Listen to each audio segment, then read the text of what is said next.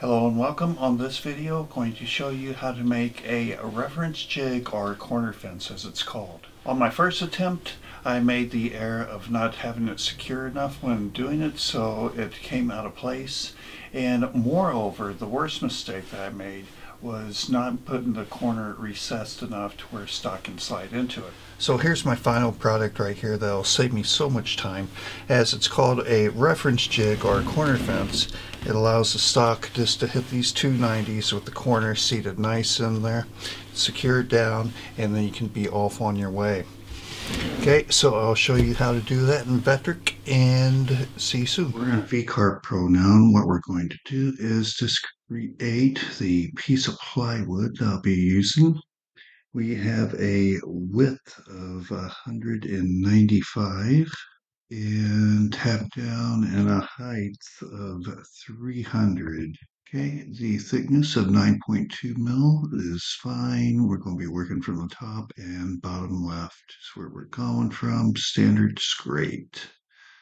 Okay, so first thing what we're going to do is we're going to create a rectangle, and we'll just place over there to the right, and we'll make a width of 40 millimeters, and I want the height to give a wide berth from edge to edge for the router fit to do its job.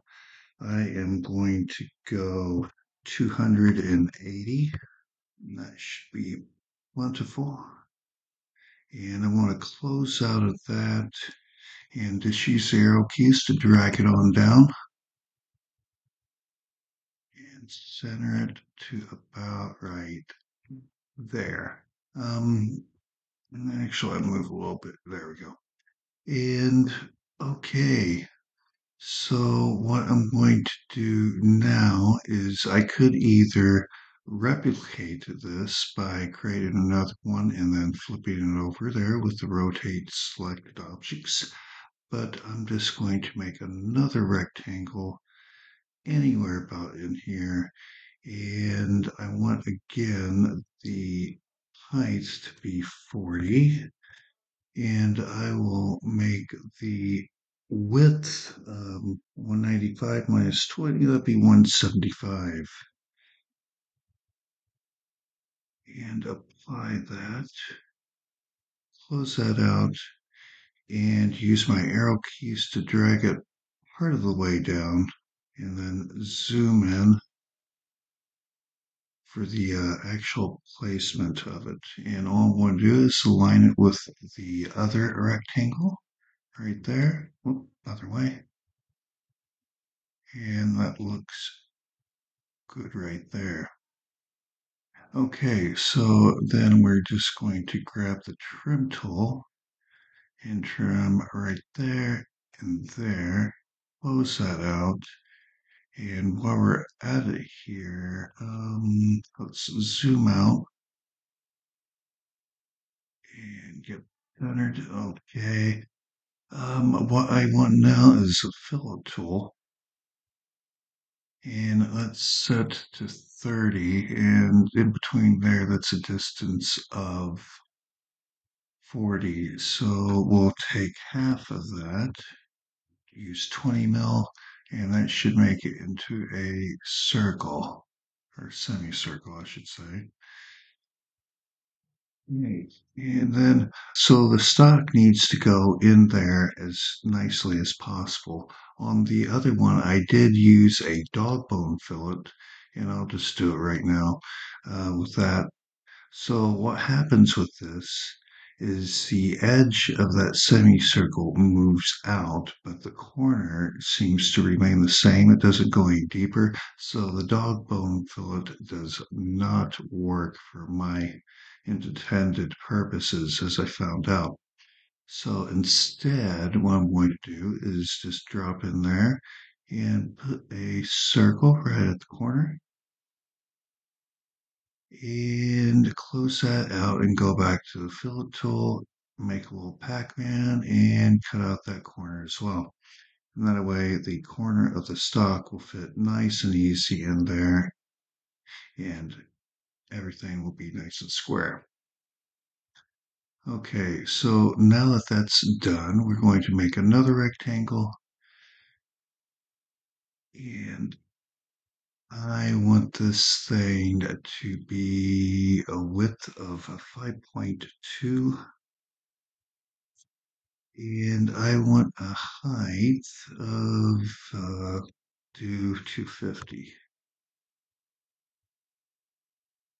Okay, hit apply. The thing will even out in there. Okay, again, using my arrow keys to jog that up a smidge. And then I want to create another rectangle anywhere over in here, and I will make that 5.2 again. And I want the width, we'll make it 150.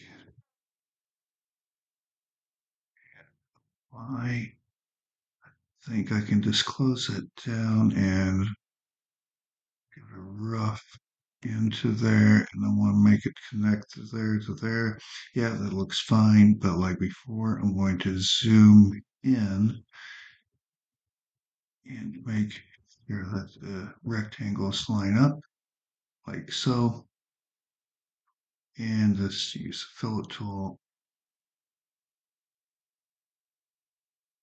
And then I'm going to zoom back out and go to the fillet tool, make it 2 mil. I want this normal. And what I'm going to do is just round those edges.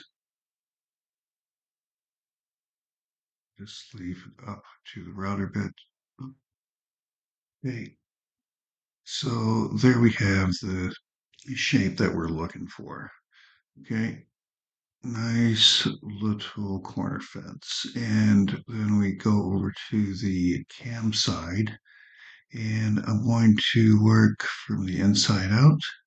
So highlight that. Nice little pocket toolpath. Okay, 9.2 starting from the top, end mill 1/8 inch or 3 mil, and we will name it pocket corner fence. And so they calculate. Okay, close out that. Uh, go back into 2D view, highlight the outer side, and then do the profile. Again, 0 to 9.2, great. End mill 1/8, and of course add tabs. Link 3 mil, yep. I definitely want more than 2 tabs, do 6. Okay, add the tabs, and then we go down here to profile, corner fence, and calculate. Okay, so we're going to preview all 2 paths.